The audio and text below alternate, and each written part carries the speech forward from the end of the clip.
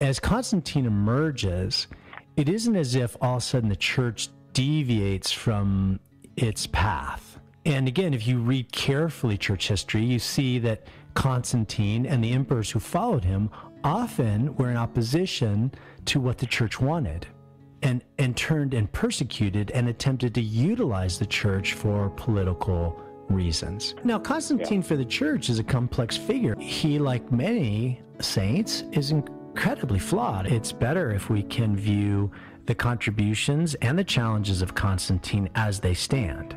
You know, he did allow Christianity political freedom, and that's a huge thing.